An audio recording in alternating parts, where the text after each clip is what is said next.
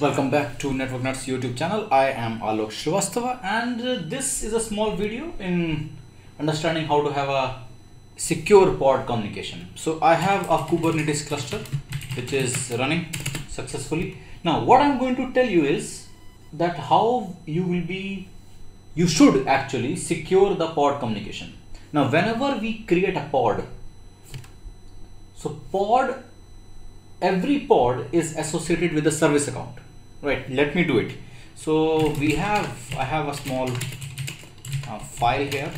This is a very simple pod definition. I'm just going to create it. kubectl create -f first.yaml. So a pod is created. So I do a kubectl get pods. Yeah, it is running. Now what I'm trying to say is that whenever a pod get created, kubectl get pod web server -o YAML. So what happens? Every pod needs a service account, right?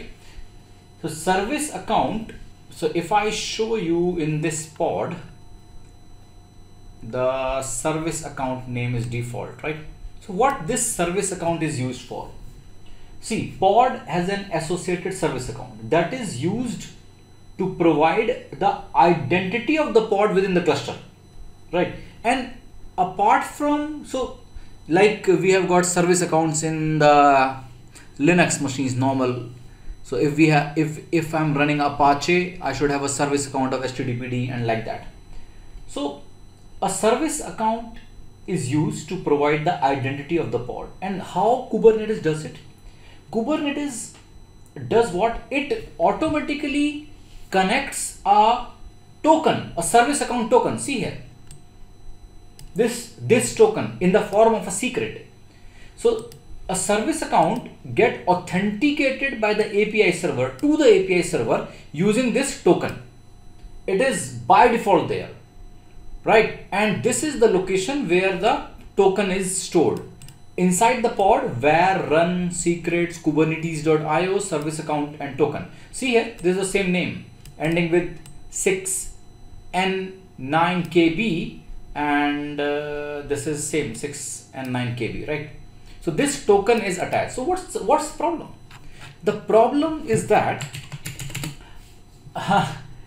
service account token, that token which is given to the pod, that allows the pod to talk to the API server. So what's the big deal? The point is that the pods don't need it. Mostly pods don't need access to API server. So with these two things in mind, that the service account tokens allows the access to the API server, and the second point is that the pod don't need it. So these two things, it is always recommended not to mount or not to set the service account token automatically. So what's the problem? Let me show you. So this is the default setting, and in the pod I had seen that the token is mounted here. The default token, right, is there. The service account name is default, and the token is stored in this location inside the pod where run. So if I go inside the pod, kubectl exec -it web server -bash, I go inside the pod and I'm trying to mount that token first, right? If I show you cat where run secrets kubernetes service account token, this is the token, right? So I do what? I take it as an environment variable, export, give it any name, I call it token, right? And I put here $cat where run secrets kubernetes.io service account token, right? So if I show you echo $token, I've got this, right? Now what's the problem? The problem is that the pod can initiate a communication using that token with the API server. See, I can do a curl -h authorization bearer. I'm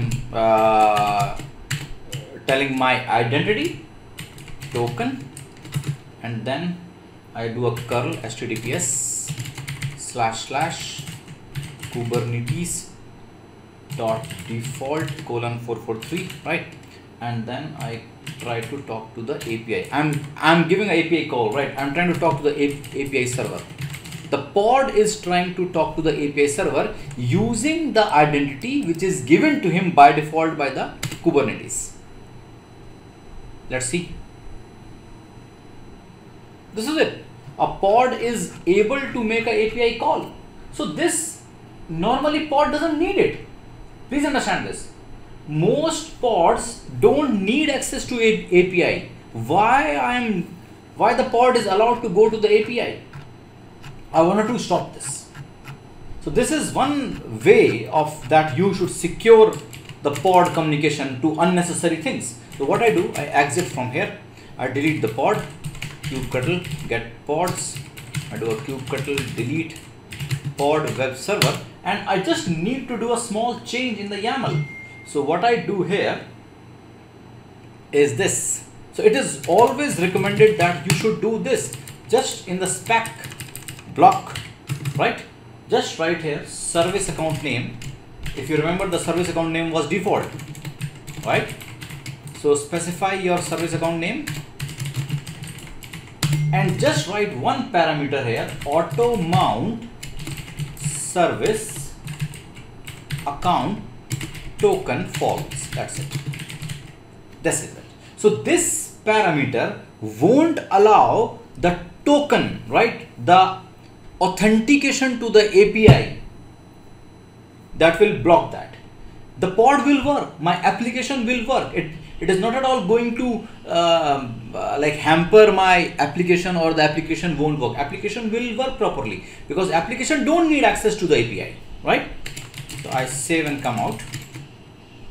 Service account name, the default, whatever your service account name is, and auto mount service S capital, account A capital, and token T capital false. Then run it again. Kubectl create -f first.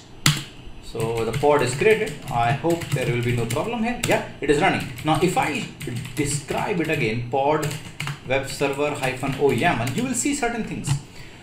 Certain things I don't see that token parameter anywhere, right? I don't see the token parameter. I don't see that volume parameter. See, nowhere. So that token is not available. Service auto mount service account token is false. So I don't see that volume, where, run, location, and anything. So if I again go to the inside the pod, right, and I'm trying to see it, I'm trying to go to cd where run secrets. I don't see anything. I don't see anything. So this is a much secure way of running the pods, that you should not be getting the token to communicate with the API server, as normally pods don't need it normally. In case you need it, then there are certain parameters like expiration settings and all that can be allowed, but this is the first thing that you should do. And I'll come out of the pod.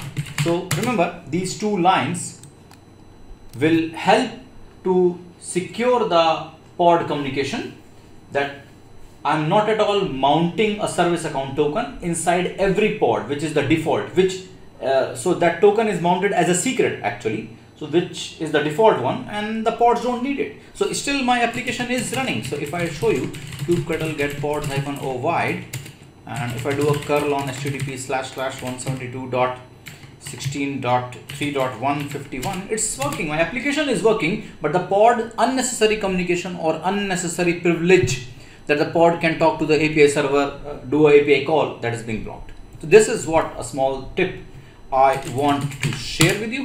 I hope you have liked it. Do implement it whenever it is required. Thank you very much. I'll be seeing you again soon. Stay connected. Take care. Godspeed.